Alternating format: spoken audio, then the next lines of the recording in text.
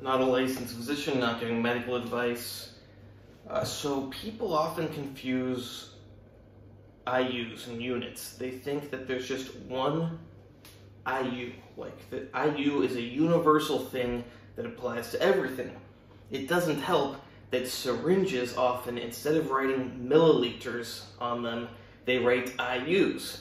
So this syringe, for example, you see it has IU and it says 100, 90, 80, 70, and so on. A lot of people don't even know what amount of substance they're taking. They just go by, oh, 10 IUs, 20 IUs.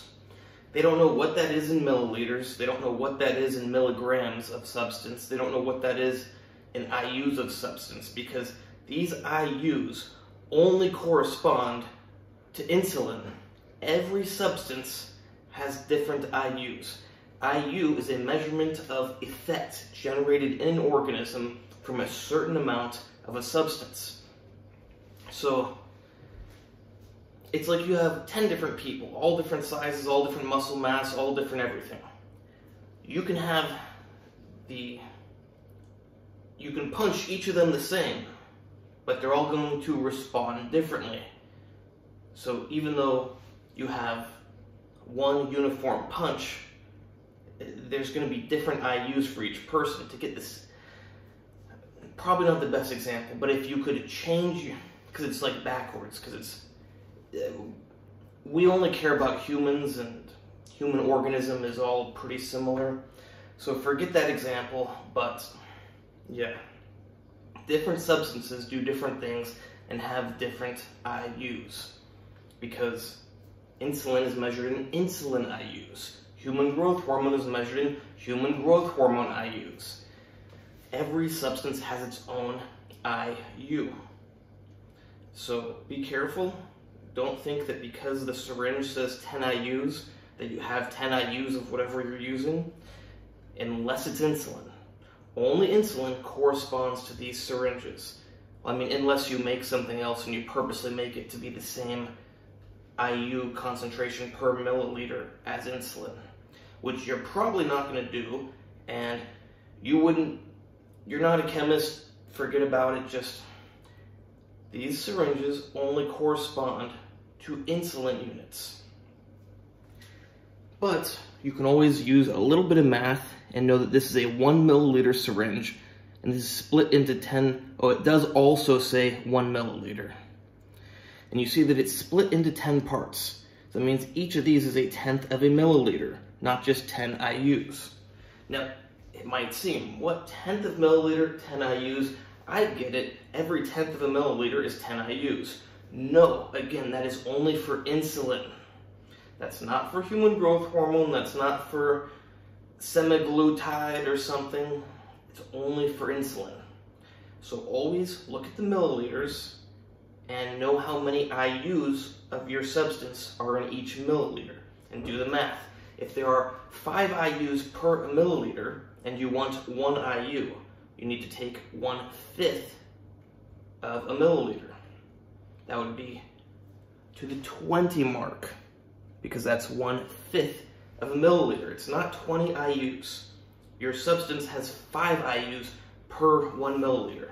So if you take 1/5 of that 1 milliliter, you have your 1 IU that you want.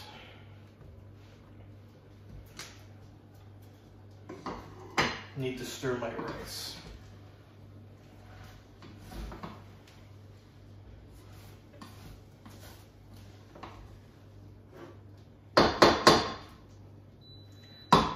I think it's pretty clear what I said.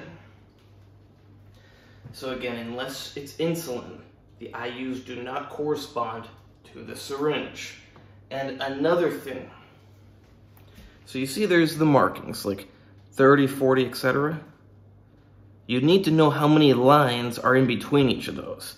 So this one has 1, 2, 3, 4 lines between each. That means from 10 to 20 is a 5-line difference, which means each of those lines is 2, not 1.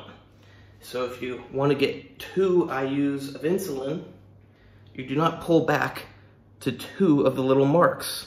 You pull back to 1 of them, like it is right now, but it's not focused quite enough for you to see.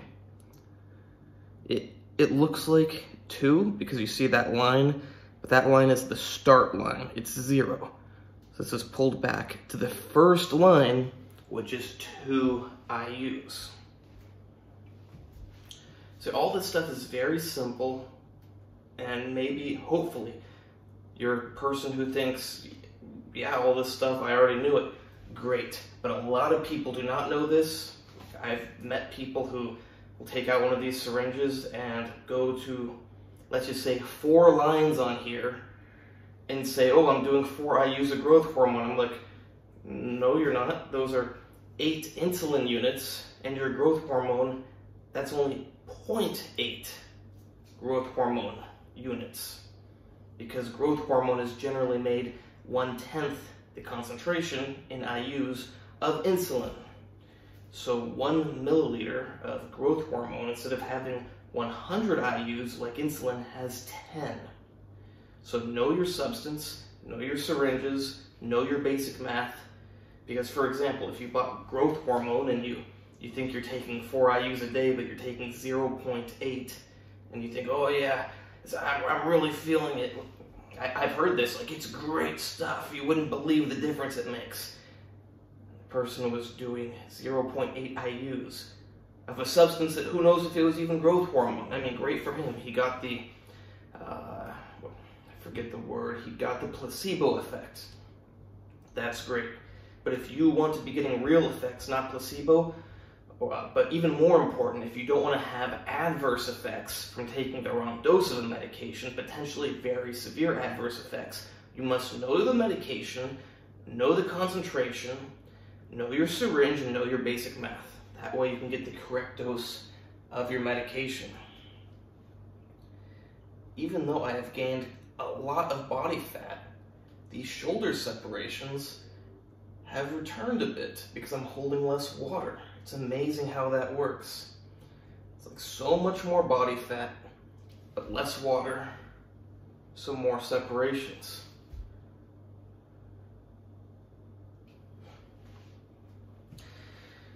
I need to take a break, sadly. I would love to just go hard all the time, but I have to take a break. Many reasons, not the point of this video. And I'm not going to stick to a diet. May as well take a break from that as well until I get tired of it and want to go back to a strict diet. So my muscles will be getting smaller, my fat will be getting bigger, my hair can't get any shorter, so my hair will be getting longer. Yeah. Today a friend of mine said, when some girls honked at us, that it's because we're like Greek gods. I didn't get it. I mean, he didn't say because we're like Greek gods. He just said Greek gods. And I didn't get it because I couldn't think of myself with this body fat as looking like a Greek god. But eventually I will be back to it. It's like, I'm still in good shape. I'm not fat.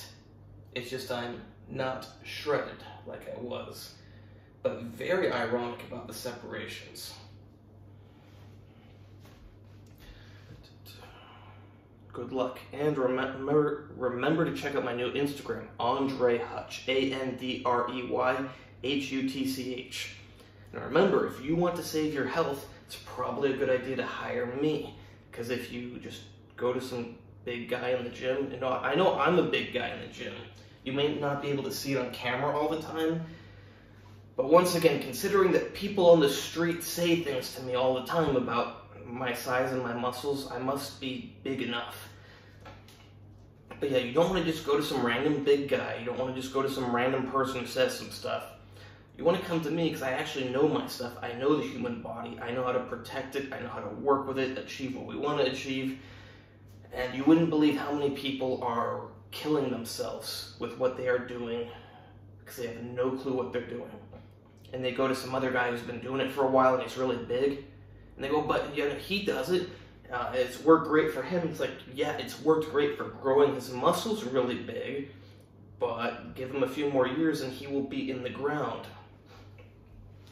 And you know, it can work even better for growing your muscles if you know what you're doing. Plus, if you're alive for another decade or 2 or 3 or 4 or 5. So yeah, it sounds absurd, but it's reality. So many people ruin their health using medications for bodybuilding. You don't want to be one of them. Good idea to hire me. Plus, if you just want results and you don't know what to do, I know how to get results.